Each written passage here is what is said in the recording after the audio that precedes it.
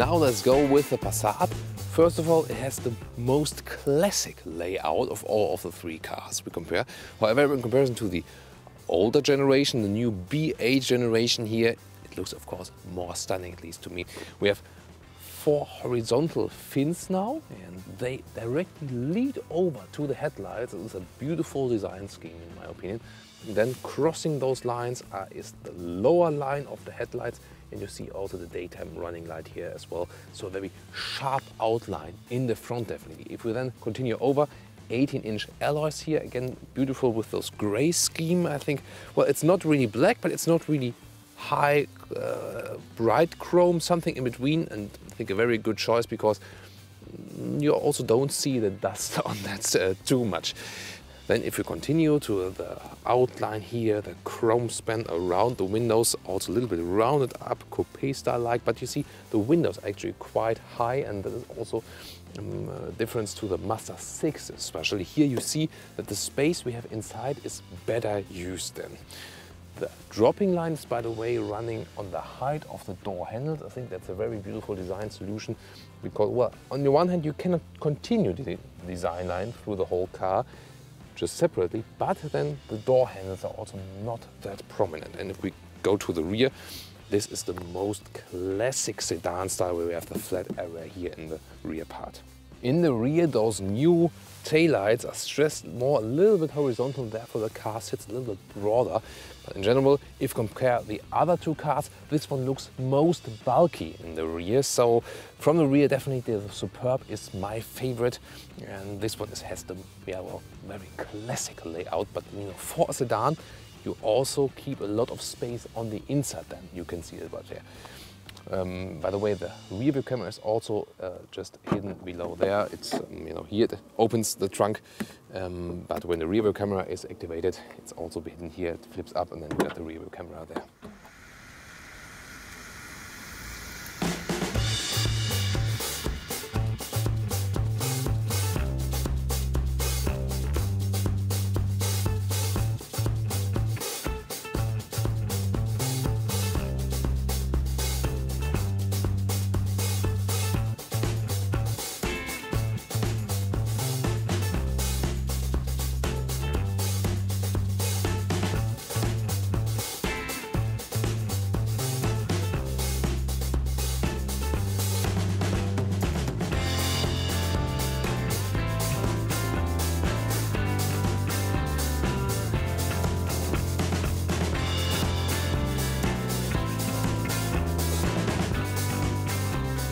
Let's get inside. Very solid door handles, and also when you close the door, it's his favorite Passat closing sound, really solid. And I've put the window down on purpose because you see I can put my fingernail in between here. It's very interesting, and see it's kind of like a double layer, and therefore the car is also that well isolated. Then if I take a seat, these ones are the optional Ergo comfort seat. I can really recommend them, especially for tall people. It really feels like they suit the human body form, you know. It's really that they have tested that quite a long time and also got some certificate for that, and I can just stress it, really good feeling. And also the surface is really nice because we got some one textile cloth here on the outside, which is kind of soft, and then a special one that is a little bit more sticky on the inside, that you don't slide around that much. And you can also lengthen the seating area. That is very nice then as well, especially for tall people. And we got some special controls here below then as well.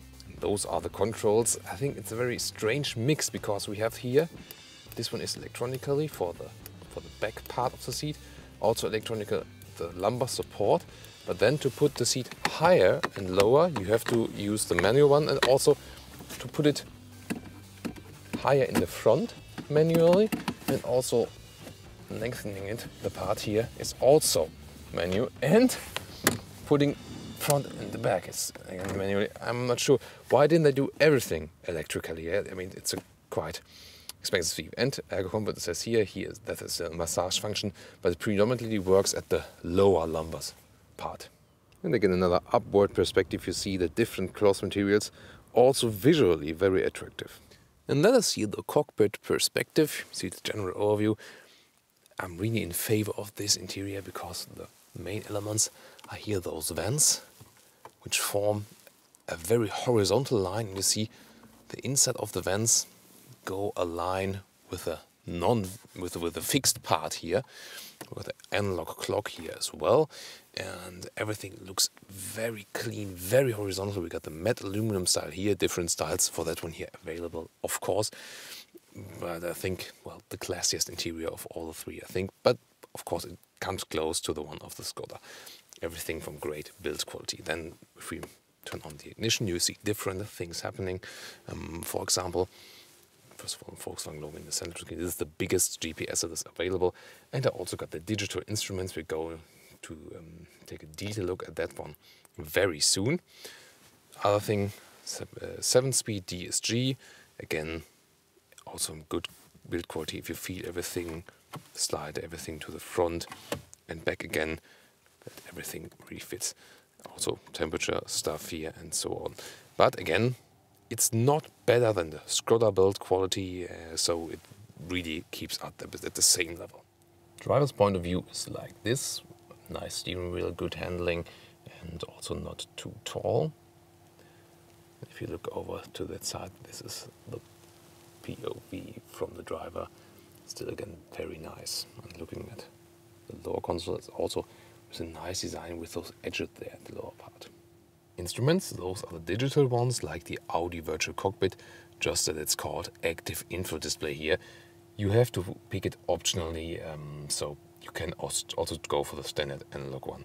And interesting is what you can show in the middle part, assistance systems, driving data, for example, tire pressure, phone information, your entertainment system, and so on. And then, as I've shown you already, you can also put the GPS there, or GPS info in the left side, for example, the height where we actually are at the moment. Classic would be that you see the arrows there and consumption. Then in the middle you see how much we've consumed, and right is the range. So a lot of possibilities. I think it's a very clear display and it looks very beautiful. So my favorite digital display, although I have nothing against analog displays, the classic ones. And the GPS we have here is also one of my favorite ones, definitely. You can use it like an iPad, zoom in and out. The reaction times are also very nice. You can scroll inside the map. And then you have those buttons here at the lower part with the proximity sensor where you put in, for example, new destination. However, you can still have the hotkeys for GPS or the general menu here. There's also this App Connect available if you have the Apple CarPlay, MirrorLink or Android Auto phones available, that you can connect them. And can also browse with those knob here. That is also possible. So use this one or use it right here. But you always have to. You can also change to the English language as well. Everything is working very intuitively and very fast. Definitely, media or voice. Next source. Selection. This function is currently not available. Sorry again. Next command. Next source. Source aux. So that is working, but the aux source is not plugged in at the moment. So voice stuff here also working. And the climate control, good quality, nice to turn. Also see temperature below here. Here there's a button for heated steering wheel and heated seats at the same time. It is also appearing in the display then. And in the display then you can also just activate one of those. For example, just the heated steering wheel or just the heated seats. And driving modes are right here. You can either pick the button here. Later on I'll tell you more what that does. Or then switch also just to using the touch screen. Sport, individual, comfort and so on. Adaptive suspension.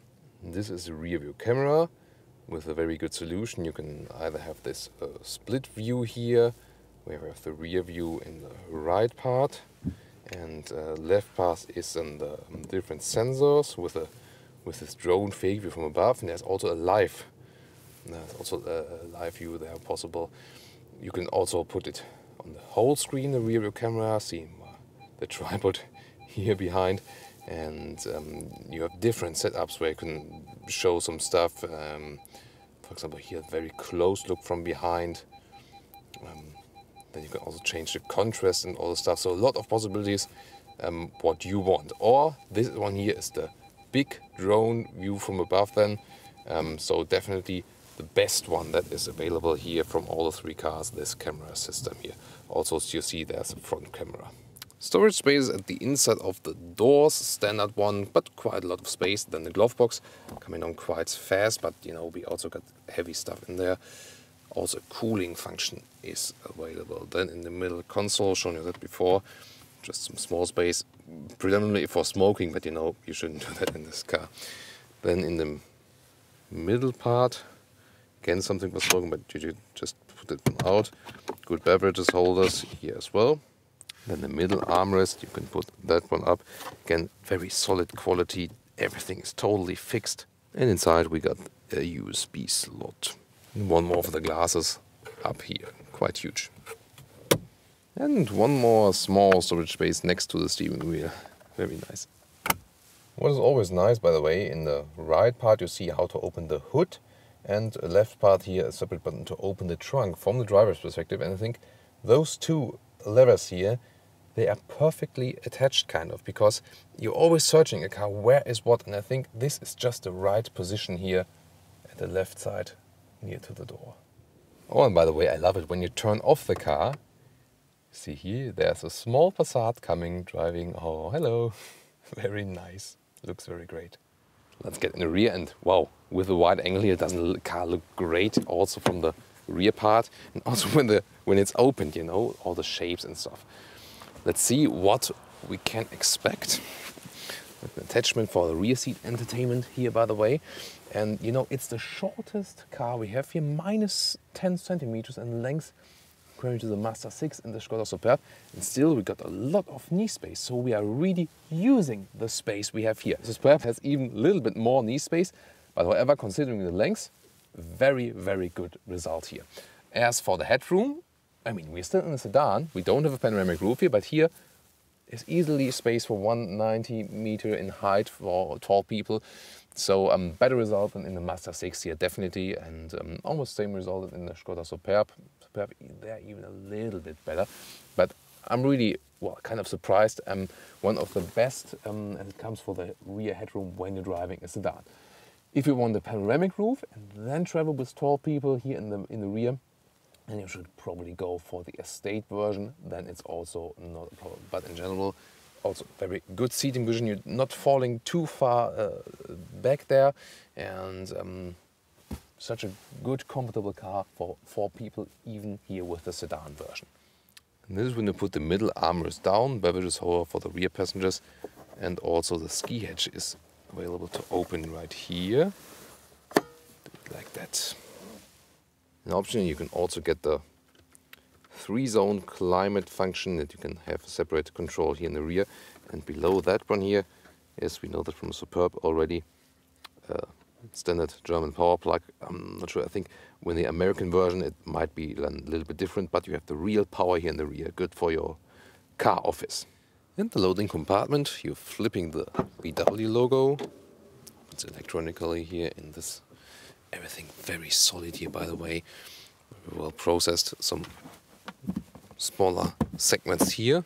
You can also remove them if you want. 12-volt power supply.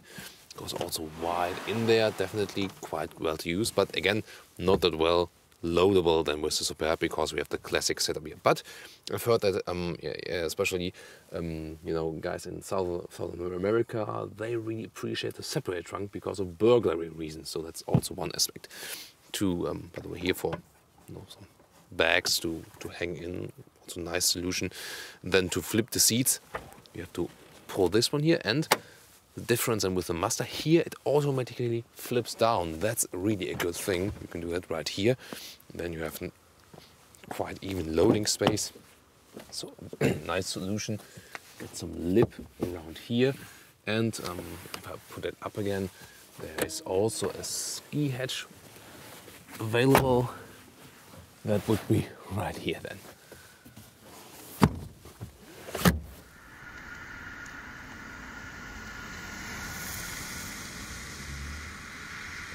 Welcome to this ride then with the Volkswagen Passat.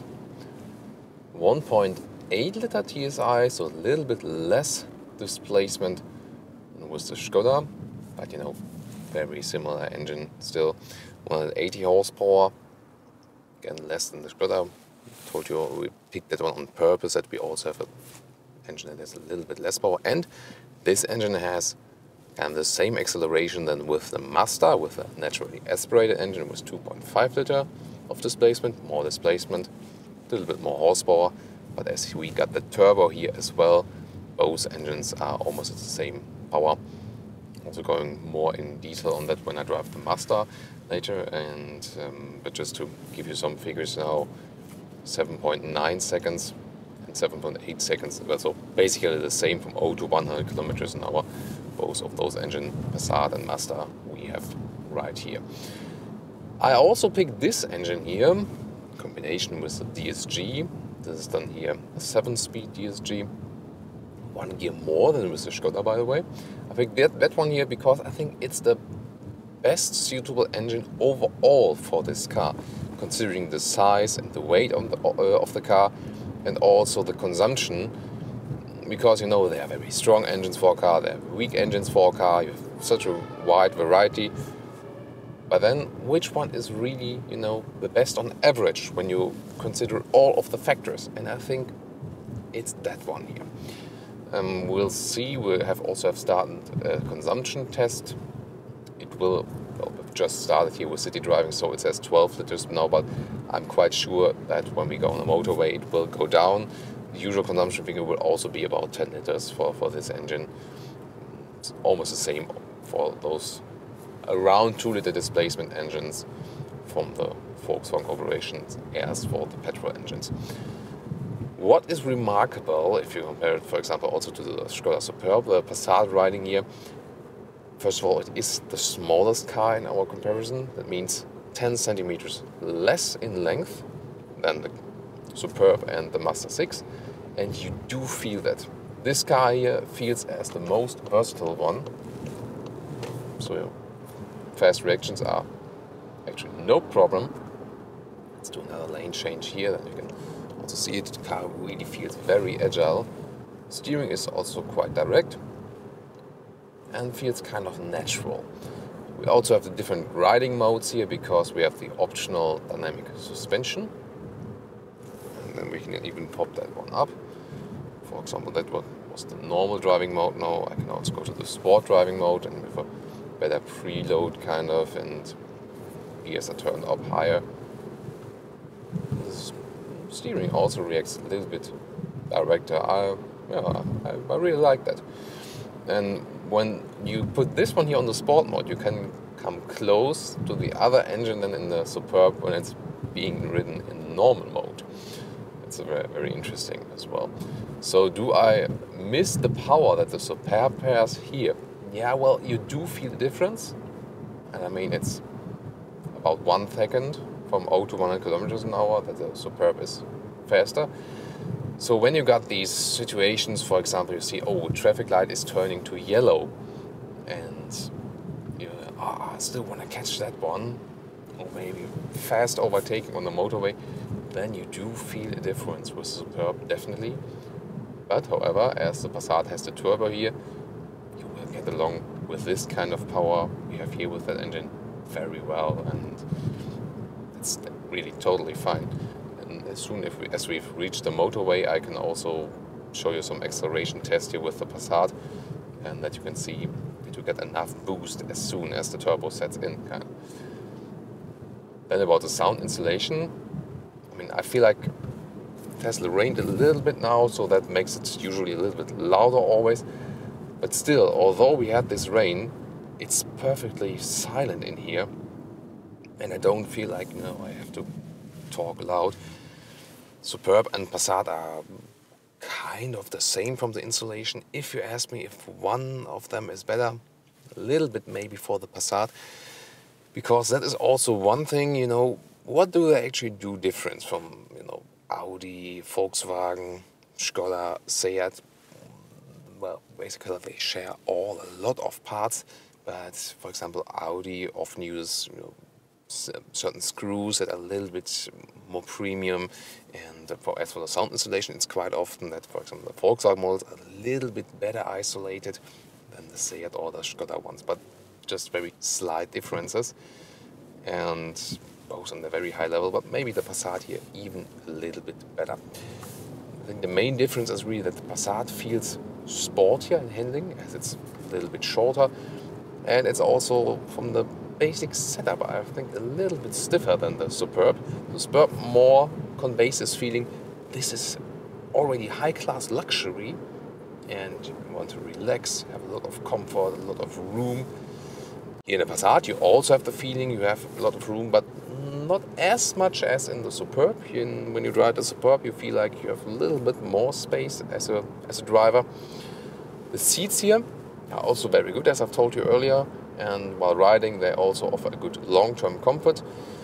If I have to pick between the Superb and the Passat seats, it's a good question. I don't know. They're both very good, definitely. I think the seat form in the Superb is even better, but the seat surface here in the Passat, that is a very good combination, as I've shown you. That's maybe the main difference. See the agility when I'm doing some left-right, very good reactions. And the sport mode here is very pleasing, especially in combination with this engine, because with the Superb engine we had there, of course you can get that one for the Passat as well, but we picked different ones so we can show you different engines for both cars. When you pick the 2-liter with 220 horsepower, then go to the sport mode, that could be a little bit too much for everyday riding. But here, when you put this one here in the sport mode, it's a very good setup, perfectly fine. It's not like if you it's turning up the gears too much or so. That's really very good.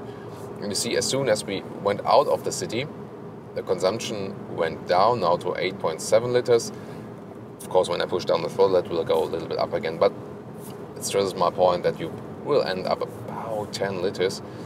If you have a little bit less power here with the Passat engine we picked, you will consume also less fuel than with the Skoda Superb engine. Not necessarily because the engine itself consumes so much less. It's more about when you have a stronger engine, you quite often also feel like, okay, come on, I'll go for that one, I'll push the throttle even more.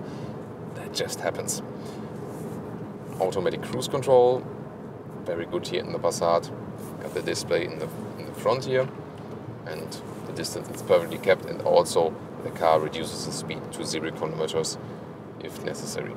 Some Autobahn acceleration we can test right now. For example, let's go from like about 60 to 110. Let's go now.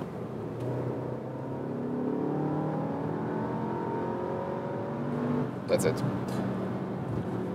So the acceleration figure from the Mazda and the Passat here, these two engines, they are kind of equal, as I've told you, but as we got the turbo in here, the Passat here feels a little bit, as it would do it easier. Not that exaggerated from the sound. Also the engine sound is very well isolated, so I mean, if you want a sporty engine sound, you probably should go for a sport car, but here it's really like even totally silent when I push the throttle. So really, I would say the car of silence, definitely in the mid-size segment. And if you think about, are you driving a premium car? Yes, that's definitely the case with the Passat. So, I mean, some years ago, if you would told someone, I'm picking a premium mid-size car, I'm deciding between Audi, BMW and Mercedes, or maybe a Volvo, and you say, did you consider a Passat? Hey, that's not premium, but that has definitely changed now with the new Passat B8, with the new generation that came out in 2014. That one really accounts for the premium segment now, and all of the riding, the suspension is really so good. It's the same actually with the Superb, just with a little bit more sportier focus. I feel that, especially now when I'm driving a little bit faster here on the Autobahn, it comes close to an air suspension. That good is the suspension, and you can just applaud them for doing that. And although we have a mid-size car here, the car feels that agile that you think, okay, that might also be a compact car as for the sportiness, and that's, I think, very good thing.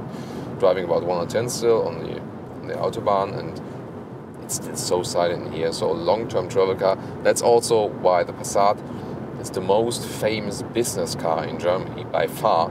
So everyone who's, you know, especially if you're on a fixed employed term, you either get a car from your company, then it's usually a Passat.